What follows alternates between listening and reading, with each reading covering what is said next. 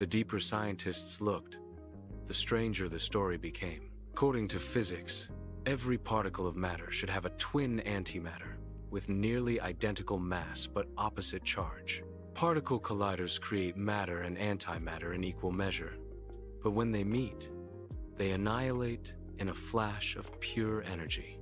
So, why do we exist at all? The Big Bang should have forged equal amounts of each, destroying all hope of planets, stars, or life.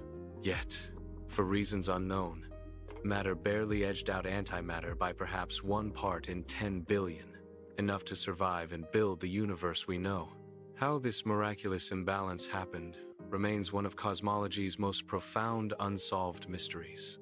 After the Big Bang, a sea of light filled space, becoming today's cosmic microwave background, CMB. A faint afterglow, uniform across the entire sky. Yet, this remarkable uniformity presents its own puzzle.